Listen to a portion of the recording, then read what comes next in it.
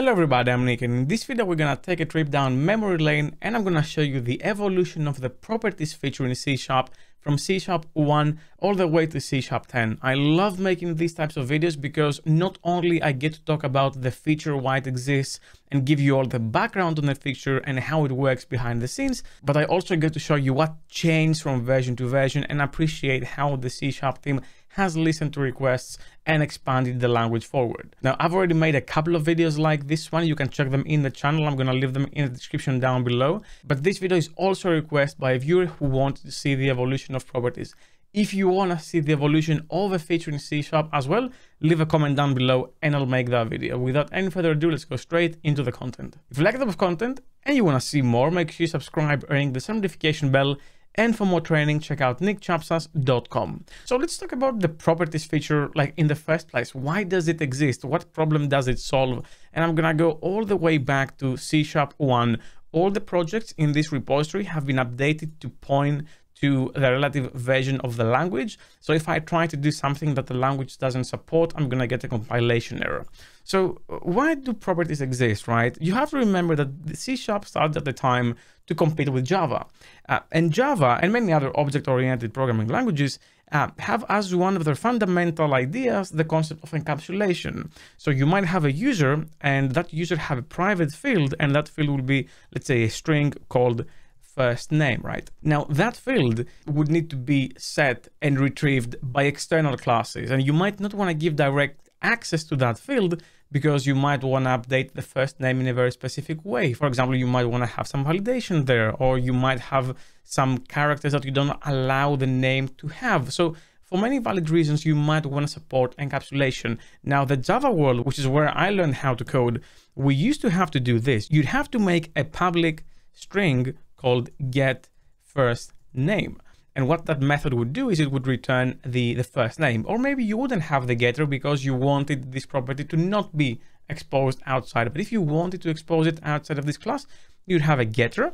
And if you wanted to allow someone to set that value outside of that class, you have a public void called set first name, which accepts a string first name, and that is passed down to the field. So really, that's where we are with encapsulation, and that's how Java still does it. There are some ways to source generate it now, but fundamentally they haven't implemented properties. So the problem with this is that it's 15 lines for one field. It's just too many lines. So C# from the very first version actually addressed this issue.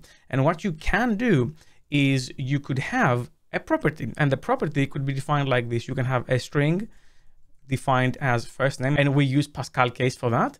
And then the getter would have to point to the backing field. So that one goes here. And then the setter would be able to set that field based on the value. And the value is being retrieved by whoever is setting the value. So really what this does behind the scenes is it does make a getter and a setter for this property, but it actually just hides that for you in a less verbose way. And now we went from 10 or 15 lines to way less lines now with a field and 4 lines here. And if I was to go into the program.cs to create, then I said user nick equals new user, you could also not do this. So that was actually not possible. So you couldn't just initialize properties like that. What you had to do is you had to define your property object first, and then you can say nick.firstname equals nick here.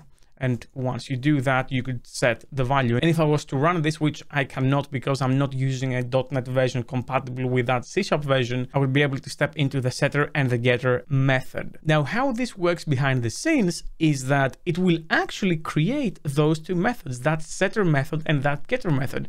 And to prove that this is the case, I can actually go ahead and I can say public void set, lowercase set, underscore, first name, for example, here. And I can have a parameter string first name.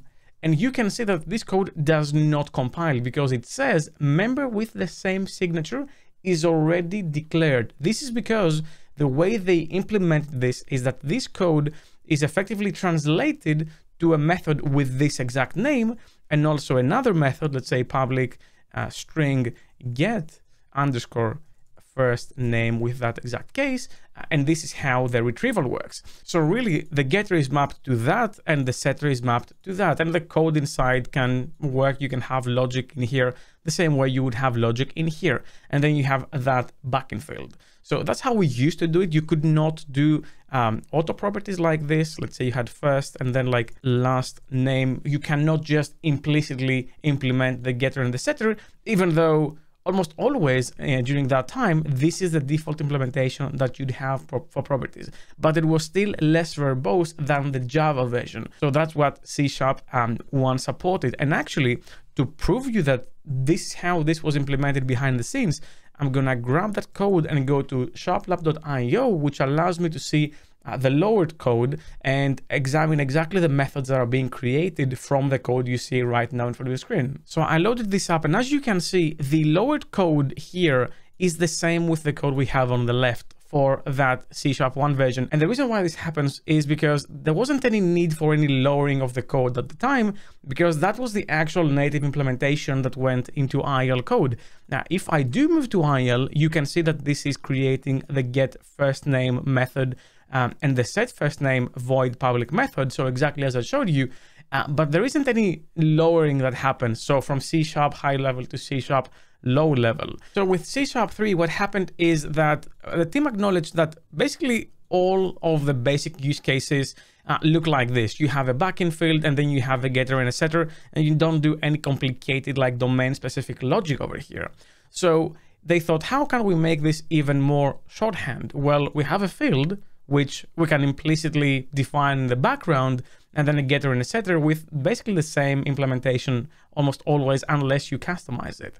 So they went ahead and they added auto-implemented properties. And what this allows us to do is the modern syntax that we know and love, which is you can have the property defined like this, and you don't need to specify the getter or the setter method unless you wanna override it and customize it in any way. And by the way, at that point, I should say that you can have specific modifiers for both the getter and the setter. So you can have things like an internal getter or an internal setter, or maybe a protected setter. So you can customize specific either the setter or the getter as individual methods, and then still have the whole property have a different level of visibility. And this was mainly what changed. Nothing else was added. If you wanted to define a default value for your property, you could not do it like that. It just wasn't implemented yet. That was coming actually 3 versions later.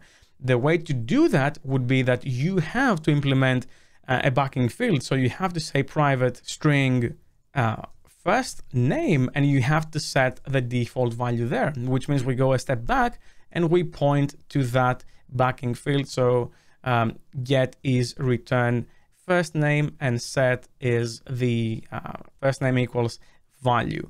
And it turns out many use cases actually needed a default value on the field, so that would get addressed in the future.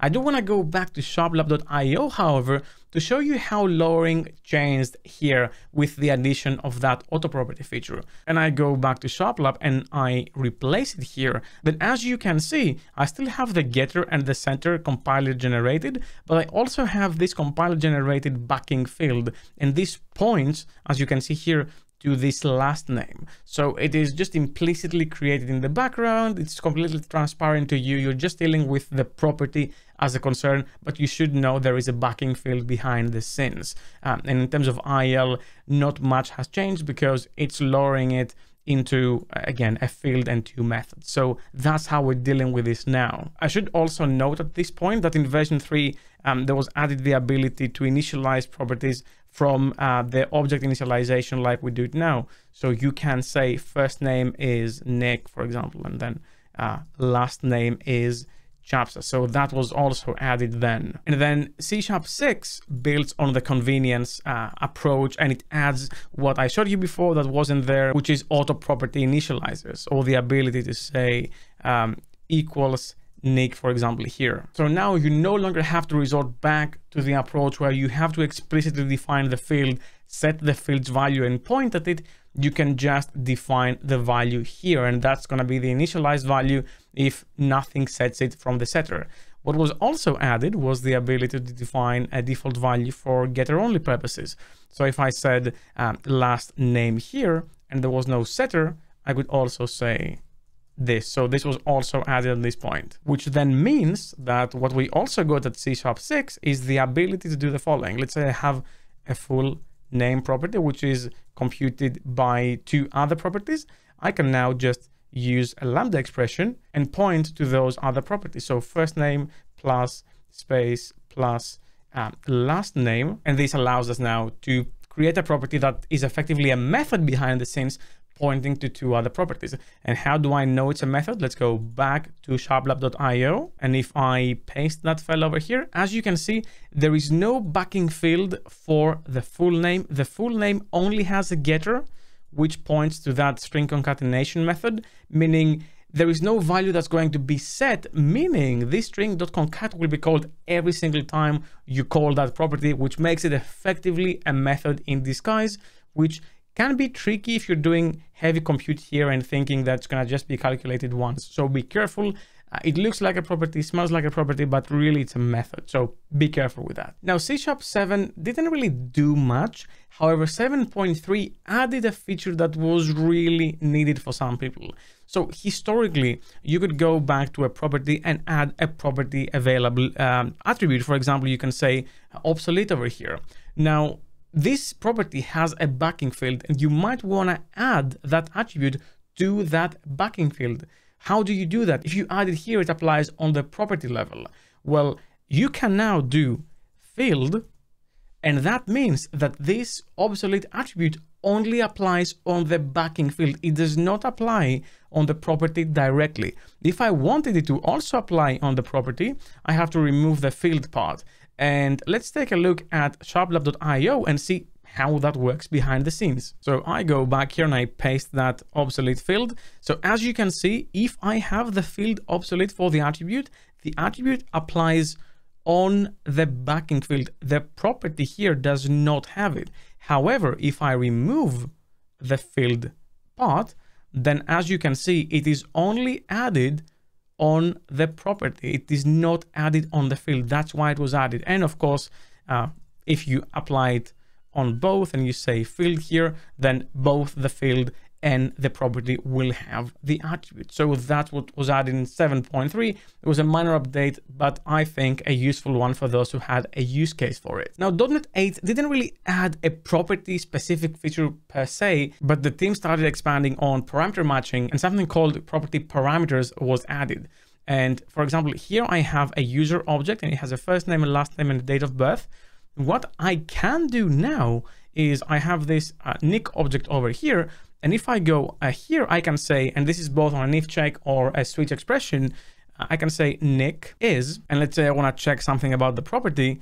What I can do is I can have a property pattern expression here. So for example, angle brackets, and in here I can access properties. So for example, date of birth, and because I need a nested item from the date of birth, I can say year, and then year, if I say 1993, then this means that every nick object that matches that expression will step in here. You can expand on this on other things, so you can have ranges and expressions and other stuff, but fundamentally this is what was added. And in my opinion, because you're mostly working with constants here, it isn't really a feature that is really being used in its full potential. It does allow you to have some very niche use cases, but in my opinion, the pattern matching idea is a bit hit and miss. But it was added nonetheless in C#8, and there could be some use cases where this is valid. Now, obviously, I'm not doing it justice. I have a dedicated video on pattern matching and the evolution of pattern matching. So if you want to know more about that,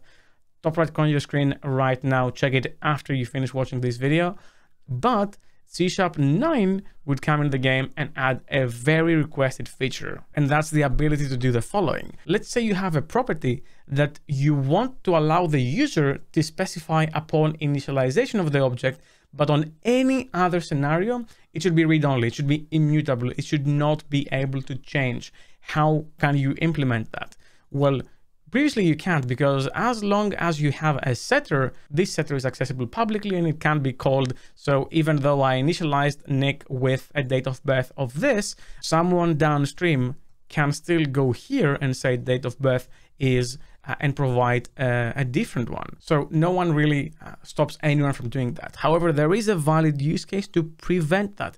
And the way around it for years and years was that you actually had to have a constructor, and then since you have a constructor, so let me show you how this would look like.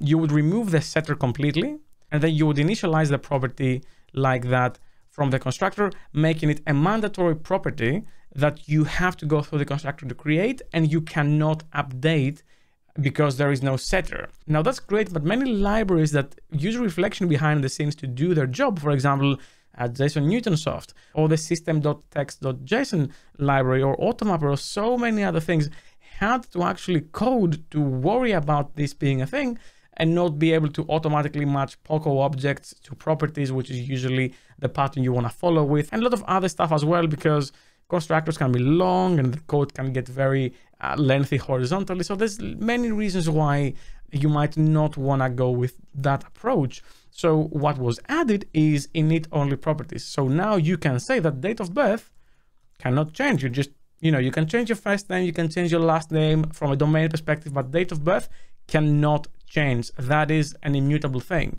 So now the init-only allows me to define it when I initialize the property, but I cannot update it downstream in my application's workflow. So very, very useful feature. And then for C# 10, which just launched, you have pretty much the same use case as C# 8. But what happened is extended property patterns, I think it's called, were added, meaning you no longer have to have this column-based approach here to go to nested properties to have an expression.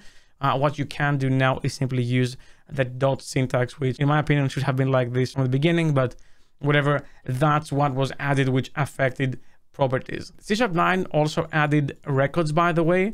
So you can have like a public record, and that record can be, same way as above, like a user. And let me just quickly comment this out. And you can have this and then this, for example, first name and last name. And this very much works the same. These are still properties. Now, the whole idea of the record is that these properties, the way they are defined right here, is they cannot be changed. So they're getter only immutable properties.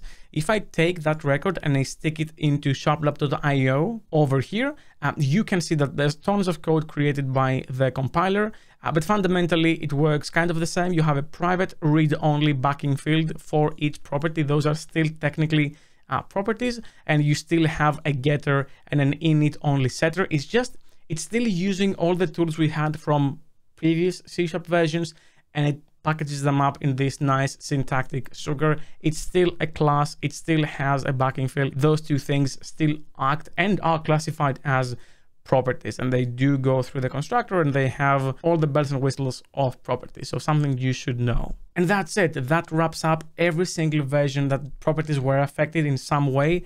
Now, if you want to see any other feature from beginning to end, let me know and I'll make a video on that. And thank you very much for watching. Special thanks to my Patreons for making these videos possible.